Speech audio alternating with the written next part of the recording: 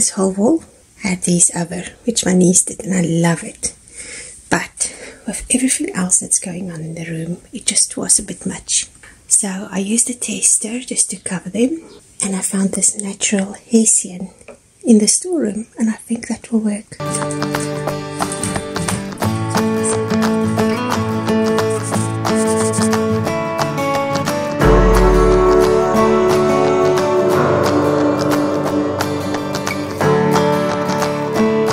My niece is so cute. I would put leaves here, but there's a spider. Look at that happy face. I almost feel too bad to paint over it.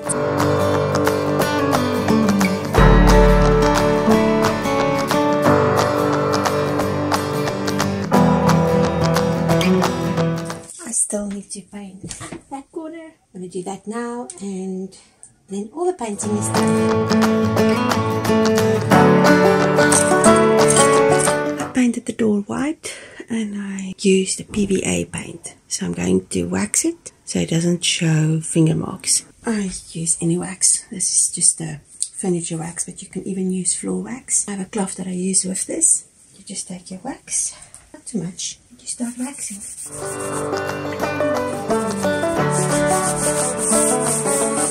And then you leave it for a little bit. So I will do this whole plank, and then I will come back and just polish it with another cloth that I have there. This is what I love about wax. Just plain PVA, and your hands get stuck and your hands oil stay on the paint. But as soon as you wax it, it almost acts like enamel without the problem with the enamel brushes to clean afterwards. I found this in one of my sister's other rooms, and I'm going to paint that black because I need a shelf for my books. Lenny, I need to paint there. I've painted it, and it's time to go and put it up.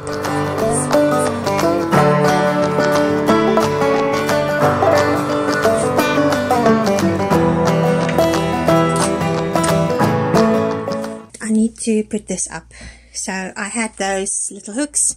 It's not strong enough. This is about 6 or 7 kilos. So I'm going to use this claw.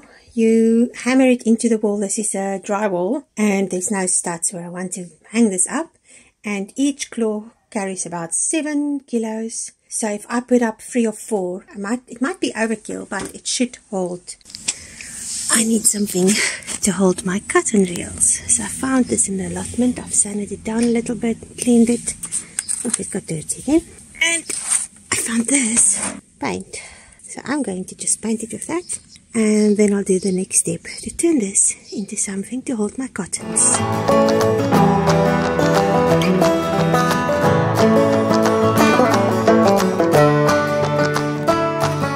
So I've painted it, and now I'm going to cut every second one and bend it out for my cotton. And I'll leave the top one and the bottom row. I can't find a side cutter, so I'm just using this. And then I use force to cut it. And that gave me a very nice cotton reel holder, because I needed one, because it was in this drawer. And it was just too much of a mission to get it out every time I needed the color. And I didn't want to spend money on something that's not going to be used, because my sister doesn't sew and I'm leaving in a few months. So this was the perfect alternative. Let's see what happens. I hope it holds. Okay, that looks promising.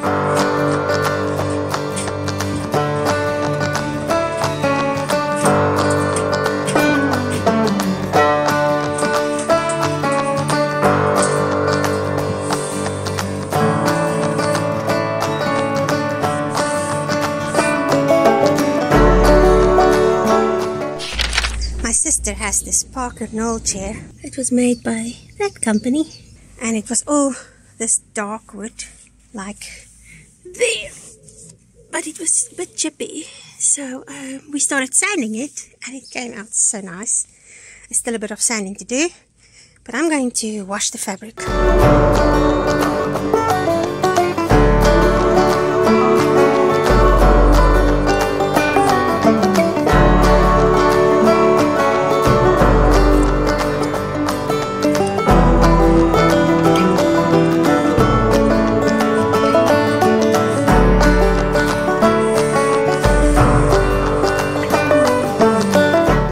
now I'm just going to screw it back in place. And this is how you can make a chair look upholstered even though you didn't, by just covering the arms.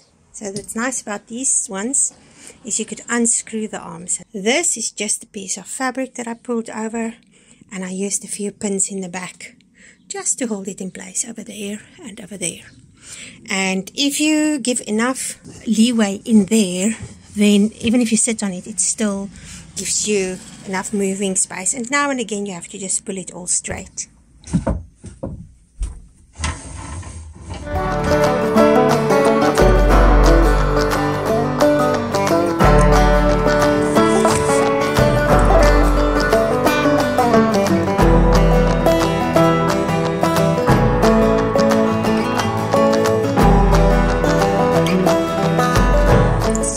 My jewelry and just some odds and ends and some lace that I've ironed and my little speaker, and over there I store my tripod. And then on this side is the dressmaker's form that my friend threw out. Keeps on losing its head, which is quite irritating. And just some knitting that I hang up here. I use this to fill my steamer, and then some plants. That one was just 2 leaves, and it's grown that much since I got here. This hat rack was on that wall, and I have put it up here. And because it's just hats and a pattern and my sock blocker, I've put it on with command strips. I hide my ironing board behind this curtain. It's usually like that. And over here is my rolls of fabric. And then my iron stays there. And I've got this board that I put on my bed with a towel, and then I put my ironing board over here. And that's the suitcase I use when I have to move my sewing machine around. And this is where I sew. I keep my plant and place my coffee cup over there, because when I'm sewing, the table wiggles and then my coffee spills. This painting was given to me for my birthday a few years ago, and I just love it. I packed it to bring it along. Over there I have my scissors. In here I have some patterns, lace and elastic. That is my wool basket, so all my yarn is in there. This I made, and that painting was given to me in 2014 when I did my first fashion show. A friend of mine is an incredible artist, and she actually painted that from her child when her daughter was about 13 and she was doing some handwork. I have these 2 cups for my labels, and I'm going to tie them on at the bottom with cable ties. Odd pieces of elastic get stored in that plastic there, because I use that also. I love using random things like this milk jug for my sewing tools. I'm busy making circles to put on bottles of jam, and I'm just keeping them in there because I cut them as I go. Over here is my fabrics, and down there, and then some projects I'm busy with is in that box, some more fabrics in the back, and some scraps in that box over there. My sewing machine came with my sister when they came back home. They brought it with as hand luggage, and this is the Bernina 1008, and my overlocker came also with them, and this is the Bernina 700D. Both of these machines, the overlocker as well as the sewing machine, are real workhorses, and I really enjoy working with them. And this is my editing corner and my diary corner and everything else. My computer is down there. I keep my pens and erasers and stuff in there, and highlighters, and I use that little tray table to work on. On this shelf I keep my Bible and my journal, and then over here this is something that my sister and I did. We actually sell them on Amazon. It's called a Fed Up Journal, and you put your date and then your worries and your fears and who annoyed me, and then if revenge was an option, what would it look like, and then a 10-minute rant. And the reason I've made it was that often your brain overthinks and gets stuck on stuff. So the science behind it shows that when you actually write it down, your brain lets it go, and that leaves you space for other things. So get yourself a Fed Up journal and write down the things that worry you, even your revenge, because then it's like your brain feels it happened and it can move on. And this chair, I found that little cushion in the spare bedroom. Nobody was using it and it looked really tacky, so I just fluffed it out and I washed it. And this is my room and I love it. I didn't want to spend any money because I'm not going to be here for that long, but I did want a place that I love and where I would feel inspired to work, and it's really done that. I love the room from day one, but it's just become quite a cozy, comfortable space now. And that is my to-do board, and all of that's erasable, and I write the things that I have to do and then just wipe them out as I've done them. Sometimes you need to think a little bit outside of the box. And this outside of the box means I'm going to tie this cup up here.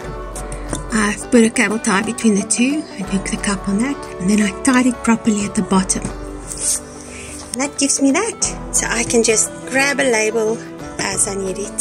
Thank you so much for spending time with me and to come along and see my little room. And there's just something. Make your place work for you, even if it's small, even if you use things that other people threw out or just random stuff from your garden.